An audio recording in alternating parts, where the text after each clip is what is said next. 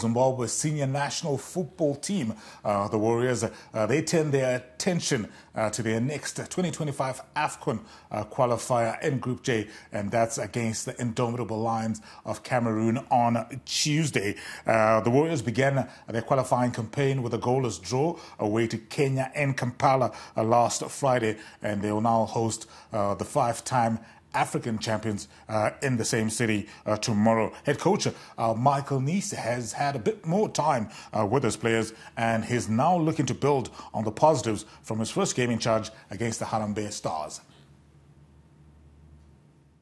And I can tell you, this was a moon landing for us, with 2 training sessions with the whole squad, 2 with a half squad, when Monday it was more recovery session. There was a lot going on in the conference room, and it was dangerous, very dangerous, to overload the player with information.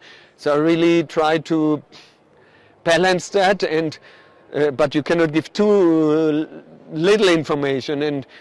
So star player Cameroon was influential on his return to the national team and that goalless draw against Kenya last Friday, justifying Nice's decision to give him a late call-up as the Warriors brace for battle against the indomitable Lions.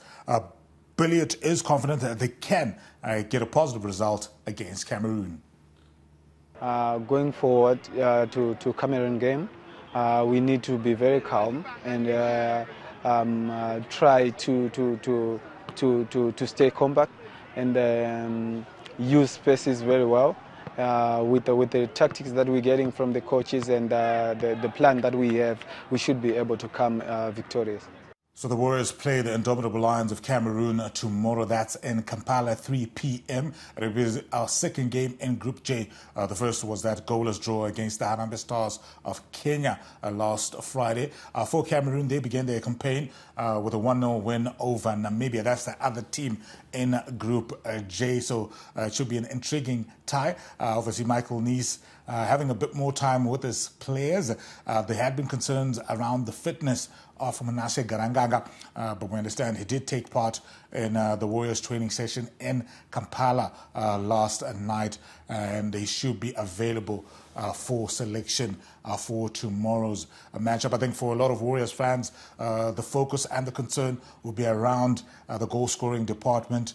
It has been an Achilles heel for the Warriors, even pre-Michael Nice, and I think that will be his biggest and most prominent headache to try and solve.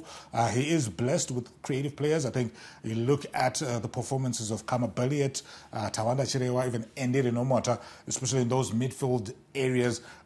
They were playing a lot of beautiful passes, creating chances, but just that clinicalness and that final third a bit lacking. You know, when you look at our attacking options, we've got the likes of Obio Chirinda, who's recently come back into form with Ngezi Platinum Stars. Douglas Mapfumo, who's based in South Africa. Prince Dube, he's with Young Africans in Tanzania now. Has had a bit of a rough year, but hopefully amongst those options, we'll be able to find somebody who can get the goals. I don't even mind if they come from Billiot or Chirewa or Maswadi Se or even Walter Masona.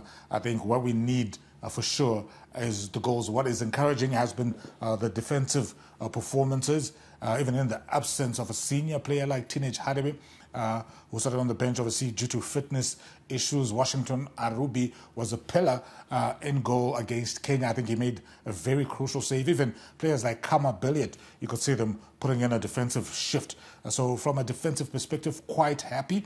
I think there just needs a bit of balance in the role that Endiro Nomota and Marshall Munetsi play. Could we see maybe a Richard Hachiro coming in just to show up that defensive midfield area against indomitable Lions side that will be strong? Well, who will be analysing and unpacking all that as we build up to that game tomorrow. Remember, Ultimate Sports Show on tonight at 6 p.m. Konapo, Ipapo pa ZTN Prime, DSTV channel 294, the place to be.